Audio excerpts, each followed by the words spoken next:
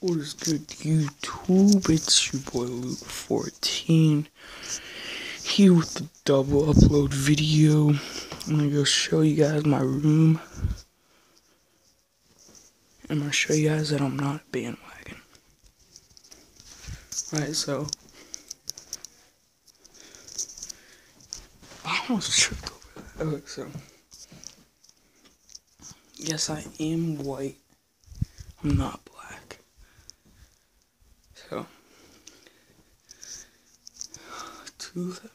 let's read this. May 31st, 2007.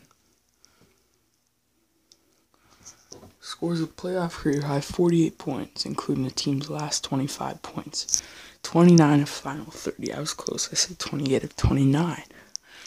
And I have all my LeBron or Cavs stuff over here.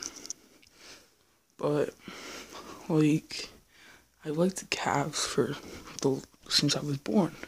Since I like basketball. And as you can see, my room is a total disaster. I'm about to clean my room. Like that fidget spinner though. But I really do like the Cavs, and I hope they don't blow a 3-1 lead. I'm about to go watch the game right now. I do like Barcelona though. Call me a bandwagon, but Messi's the GOAT. Guess I do play sports, basketball, baseball, and football.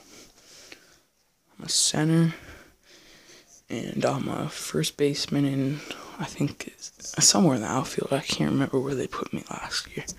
And I play tight end. But if the Cavs can at least give the Warriors competition, I would be satisfied. So that's the video, guys.